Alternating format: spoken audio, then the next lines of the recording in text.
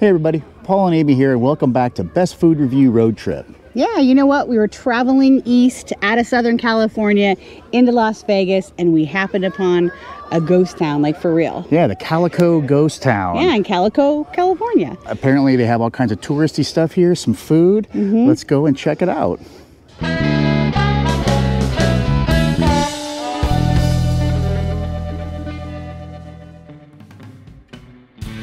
Calico Ghost Town was once an Old West mining town. It sprung up in 1881 and it boomed till the mid-1890s. Now in the 50s, Walter Knotts, you might know him from Knott's Berry Farms, he revived all but 5 of the original buildings and really made it a place where people wanted to stop and visit. In fact, in 2005, Governor Arnold Schwarzenegger made it an official ghost town and called it California's Silver Rush Town. So that's pretty exciting. If you want to visit, you can visit any day of the year from 9 to 5, except on Christmas Day when they close down. You know, we stopped for a beer, but then we looked at the lunch menu and we're hungry, so we decided to order something. We decided to eat outside, and the view out here is beautiful. Did you hear that train? I heard it. I don't see it. I don't see it here. This is the view that we have from where we're eating. Look at that. I think that train comes right along there. I wonder if it's going to be like Universal Studios and there'll be like explosions and Giant gorillas. Yeah. Oh wow. Yeah. What is that? This, my friends, is a quart of beer, not a pint, a quart. Yeah. What kind is it? Oh, this is Modelo. They did have just a few options on draft, and you can get bottled beer too here. But when I saw that they offered a quart of draft beer, I was like, heck yeah, drinking it out of a jar, just like an old moonshiner. Whenever given the chance, I always try to order my beer out of a jar. Whenever given the chance. That's the Stella. They had 4 beers on draft. I don't remember the other 2. We were a Shock Top and then like an IPA out of San Diego. We were so lucky, and we got a campsite that's just down the hill from here. In fact, when you pay for a campsite, you can just walk right into the ghost town. You don't have to pay a separate admission, which kind of surprised me because admission's only $8 if you're just driving in for a day visit. The walk over here is actually really nice because you get to kind of traverse the rocky landscape. It's so different here, even just from where we just left. There's the train. Oh yeah, check it out. That's cool. We're gonna maybe need to take a ride on that, huh? We're definitely gonna take a ride. Okay. On that. You guys want to go on a train ride?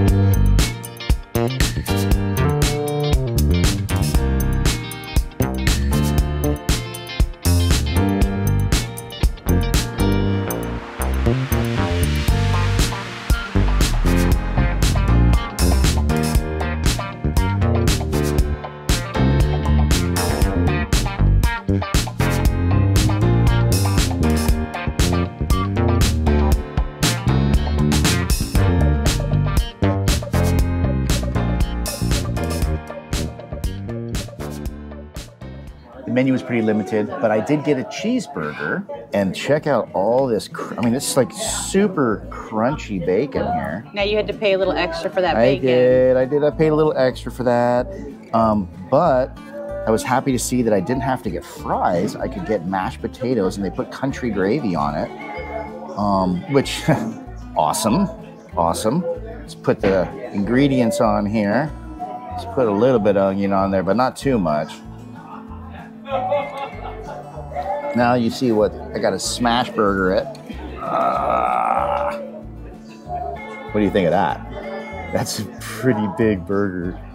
Holy moly. I wasn't expecting it to be that big. That's what she said.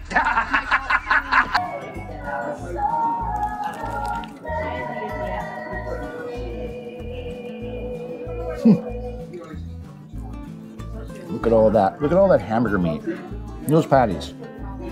Well, you got the double, right? I did. That's still a lot of meat in there, and all that bacon. This is like a heart attack special. I guess if we would have thrown an egg on it, then it would have been the heart attack special. That's good. Look at that.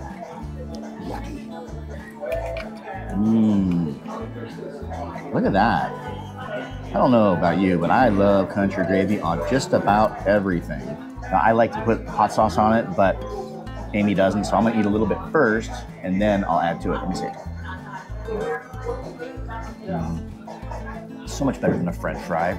Okay, don't laugh at me, but I decided to get a tuna melt sandwich. It just sounded really yummy today, and it came out exactly as I hoped. I love it when they toast the bread like this. Like it's, oh, that's good. You can tell you can see where the butter was before it seared down. They put American cheese on it. There's tuna fish, and then they offered lettuce and pickles. She did ask me if I wanted to have all those things on there. So if that's not your preference and you're visiting, that's fine. I decided to go with the French fries. We'll start with those. That is good. Their French fries are slightly have like a little bit of breading on them, so they're yummy. They have that extra crunch. I love it when they do that. Okay. Look at that. That's a lot of tuna. It is. It is a lot of tuna. Let's take a bite.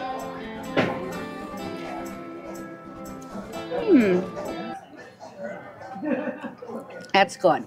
You doing good so far? We are. Thanks for checking in. You know, I don't get a lot of tuna melts, so I don't have a lot to compare it with. When have I got a tuna melt? Not very often, but they're good. I like Should I get them. more tuna melts, people? I don't know. This is pretty good. One more bite.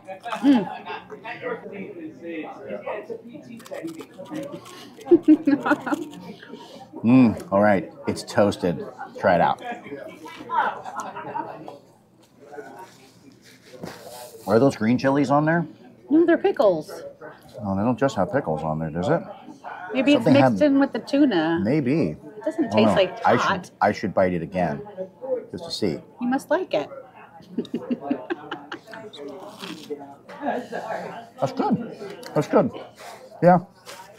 I mean, they're pickles, but it tasted like there was something a little spicier in there, but what do I know? Look at the size of that fry. If I hold it like this, it's almost as big as my head, even bigger than my head. See that? That's a huge fry. All right. Crunchy.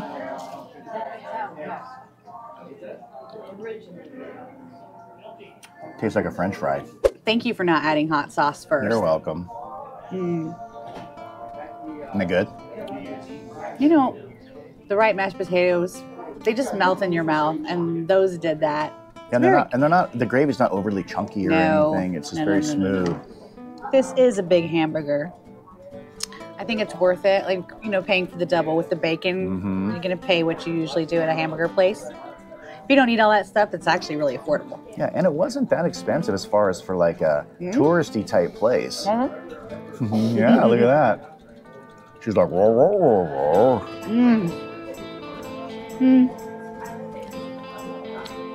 It's okay.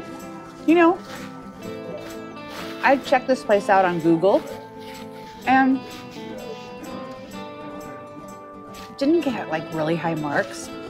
I understand why. This is not, you don't come to Calico Ghost Town to eat, but you come to Calico Ghost Town to have a great day, and you can eat while you're here, and it's good food. But I don't think people come out of their way, like the restaurant's not the draw. I would go out of my way to drink that quart of beer. In fact, I might go out of my way again to come back here and drink another quart of beer. So what did we think of the Calico House Restaurant? We thought it was good. I mean, the food was mediocre, but any kind of rating has nothing to reflect on the service. The service was amazing. Like, their timing is impeccable here. Super friendly.